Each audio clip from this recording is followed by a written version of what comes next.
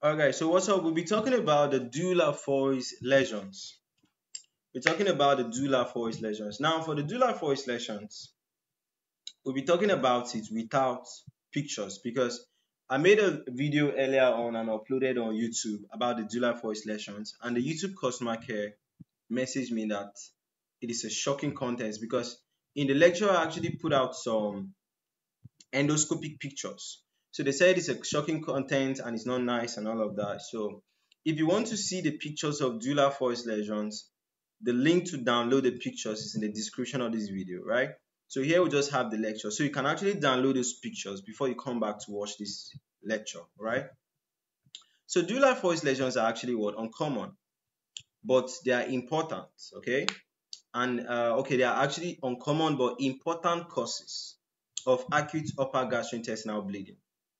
I came across Dieulafoy's lesions when I was first of all reading about upper GI bleeding. Okay, and I could see that Borhave syndrome, Mallory-Weiss tears, Dieulafoy's lesions, all of these are potential causes of what upper GI bleeding. Okay, so we talk about their characteristics, we talk about their symptoms, we talk about the diagnosis, the treatment, and prognosis of a patient that has what Dieulafoy's lesions. For the characteristics, I'm talking about their location. They are most commonly found in the stomach, right? Particularly within what? 6 cm of the gastroesophageal junction. Alright?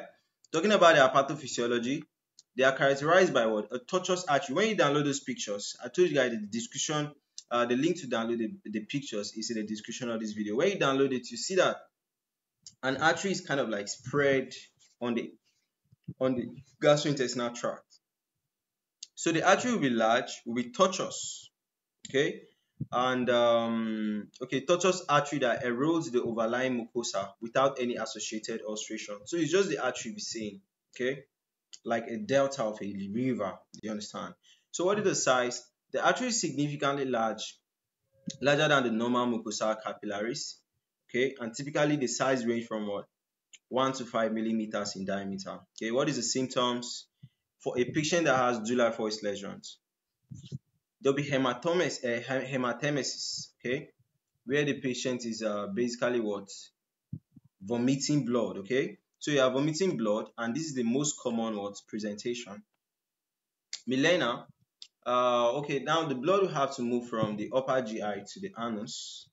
So before it gets to the anus, basically the color will change, right? They'll be changing color, and you'll be having the feces will be dark, okay? So that's a black tarry stools, okay? And this is due to what the blood has been digested along the line.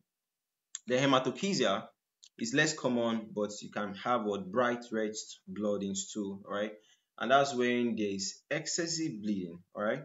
So anemia in some cases, chronic bleeding can lead to what iron deficiency anemia. What is the diagnosis? You might want to do endoscopy, like from the pictures you just downloaded.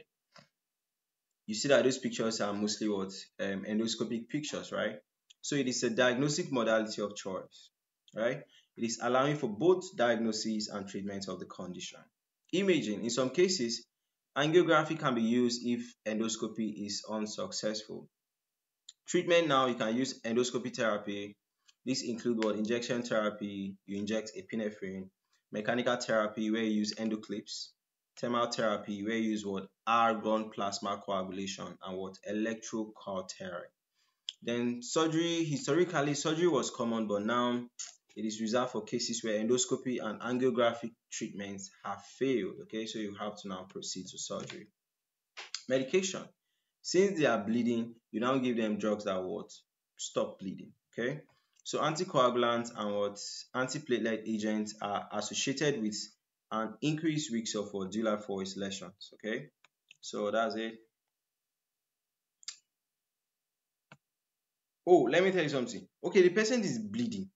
So if you give them, okay, that means you shouldn't give them anticoagulants, okay, because they need coagulation rather. Do you understand? Do you understand what they wrote there? Okay, so what is the prognosis?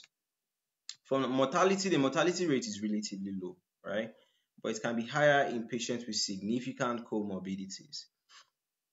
The reoccurrence rate have decreased with advances in endoscopic treatment, but it can still occur again, right?